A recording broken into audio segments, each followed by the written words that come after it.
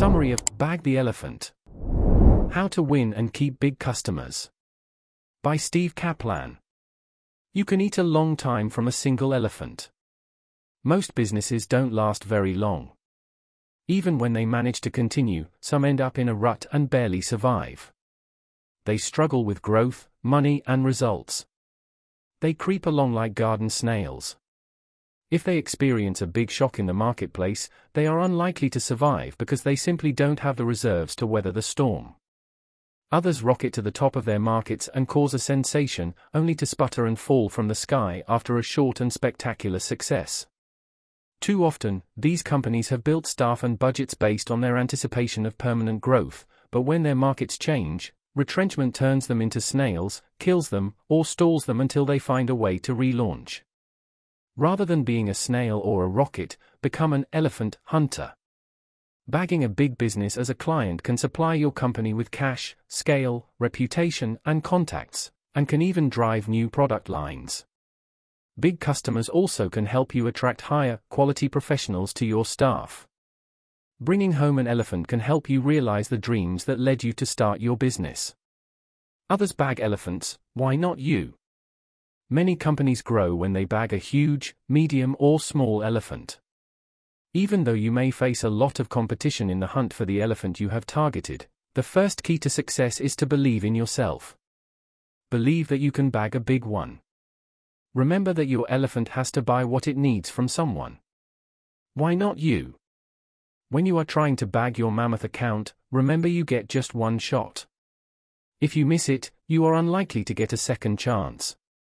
Once you secure a deal, the elephant will be proprietary and will want to be your first priority. Elephants have high expectations.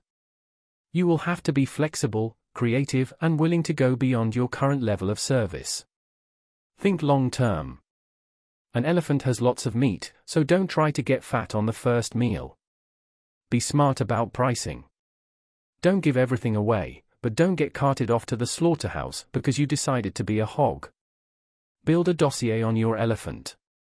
Do your best to make your work with the elephant fun for it and for you. If you develop a strong partnership with your new big buyer, favors can flow your way, too. Focus your team to work together to capture the elephant or elephants you've targeted. Make it a unifying team goal. Provide training where necessary. Recognize people who are succeeding. Give awards to individuals and teams who move the company forward by getting these accounts. The size of the prize doesn't matter as much as the applause for outstanding achievement. The more you know about your elephant, the more you will get from it. Keep track of everyone you encounter in your meetings. Learn each person's role in the company. Study how it does business. Get on its mailing lists. Work through its bureaucracy, including its budgeting process and calendar. Know its vocabulary. The more you know, the more you can accomplish. Large organizations require intricate internal processes, not only to organize their actions, but also to protect themselves from big mistakes. Learn how your elephant's bureaucracy works and find a beneficial way to tap into it. Analyze its activity, its bid cycle, and its payment cycle. Study every piece of correspondence it sends you. You can learn a lot. Adapt your processes to support those of your elephant. Do not expect it to accommodate yours. The more you do to facilitate its logistics, the more likely your elephant is to want to keep doing business with you, if only to make its life easier. Which elephant should you stalk? First, understand your own business. Where do you get your revenue? What are your operational skills? What are your business goals? Focus your preliminary research on the elephants closest to you. Synthesize this information and pick a few potential targets. Then settle on the one with the most to spend on your product or service. How would your corporate cultures combine? Do its purchase goals and incentive programs align with your space in the market? If the elephant buys based solely on price and you are selling a premium product, that's not promising. Will landing the deal take you into uncharted waters? Do the target's leaders understand that they really need you? To prepare your attack, maintain a database of your contacts and prospects within the elephant company. Do a short, focused introductory mailing. Call a contact a few days later. Mention your mailing as you introduce yourself and your company. Ask how the company uses goods or services like yours. Try to determine their expectations in your product area. Find out who is now providing such goods and services to them. Follow up immediately with a more detailed mailing. If the prospect asks for a price quote, provide it. Then make another call to set up a meeting. Make the most of the meetings you get, but don't abandon contacts who haven't yet expressed interest. Do periodic inexpensive mailings until you land a meeting. Remember, the company's situation might change and you might get a call after all, even if they are unresponsive at first. A natural history of elephant hunters. Salespeople tend to fit into 3 broad categories. The sage, great with details and mentoring. Sells by using data and telling stories about your offerings. The pal, the client's friend, lots of fun, has a great personality and an expense account. Given his or her usual weakness when it comes to details, provide the pal with clear product information to give prospective clients. The pit bull makes a lot of money and is all business. This dogged worker can win business, but might be less successful in building long-term accounts. To hold the account, provide additional support. The sales force's triple threat, the chameleon, is quite valuable because he or she combines these styles, and can switch among them as needed. Be careful and honest with yourself about your salespeople as you determine who to assign to ride your elephant. Consider whether you are properly armed or if you need to muster new forces to get your prize. Standing in front of the prey. Don't take a canned pitch to a once-in-a-lifetime meeting. Bring your top team, and prepare something brief and attention-grabbing so you can make a memorable impression. Focus on the elephant's needs, not on what you are selling. Show the target company how you will become the best member of its team and fulfill every commitment. Build goodwill rather than trying to convince prospects that they will have to shut down if they don't buy from you. Show that you will simplify their lives. Convince them of your credibility by offering stories and evidence of your experience. Build a personal relationship with everyone on your client's team. Make them all feel that they matter. If you get a no, learn from it rather than feeling defeated. The elephant will use its size and power to intimidate you, but don't fall for it.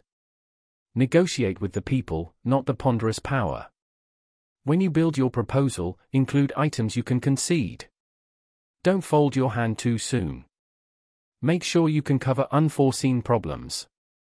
Be very careful with pricing, list contingencies that could change it. Don't cheapen your quality and service to meet a too low price request. You will ruin your reputation and lose money. Account for all your costs. Don't assume that being asked for a proposal, RFP, is a blessing or that you are getting a real shot at a deal. Use add-ons to give yourself a margin. Develop an inside salesperson on your elephant's team. The more of the elephant's employees you have working on your behalf, the more you will sell and the more entrenched you will become. Internal champions are supremely valuable assets. Look for those who make decisions for the good of the business, rather than going with the ebb and flow of office politics. A respected person whose advice is sought internally can be a great help. The more connected your contact is in the company, the better. Seek someone who can get things done by using the bureaucracy. Choose a person you relate to socially and can build a relationship with easily. Help your champion look good to his or her superiors. Never hog the credit. As you succeed and get better contacts up the ranks, don't forget those who brought you to the table. Always express gratitude. Expand your offerings to make your champion's life easier. Anticipate what your champion needs, and provide the data and support so your booster looks great. But don't get too dependent on one person. Your advocate could move to another department or company. If that happens, use the relationship for introductions there. Get as far inside the target company as you can. Use its formats when you supply information. Understand your contact's purchasing power. Manage those with varying buying ability differently. The contacts with the least power will require the most careful handling to make them feel included in the deal. However, don't be surprised by common pitfalls. Try not to jeopardize the deal by spending all your time with someone who can't make the decision to purchase. Ask your present customers inside the corporation to help you get leads into other divisions. Take advantage of any resources they are willing to share. You might even be able to use their purchasing power to help you. 5 killer mistakes to avoid with elephants. Any business that bags an elephant needs to constantly evaluate and handle the dangers of having a high-profile client that dominates the revenue stream. Steer clear of these 5 major mistakes. 1. Mismanaging client expectations. Nothing is worse than finishing a deal you think is a success only to find out that your customers now hate you. Perhaps they heard your representatives say things they viewed as commitments but that you saw as possibilities. Underpromise and overdeliver. Manage the account very closely. Notice everything and ask lots of questions. Beware of resource allocations, delivery dates and possible train wrecks. Double and triple check all client communications and presentations. Even simple typos can cause embarrassment. 2. Fumbling client crises. When things go wrong with your elephant, and they will, take personal responsibility and fix the problem immediately. Mistakes and missed trucks won't cost you the account, unless their number mounts, but how you handle a disaster can ruin you or make you. Avoid pointing fingers and assigning blame. Correct the problem quickly and you might actually strengthen your connection with the company. 3. Operation explosion. Understand the opportunity you are pursuing. Be sure you can deliver the goods well and profitably. Set your company up to win deals, track them, deliver them, manage them and support them while earning money.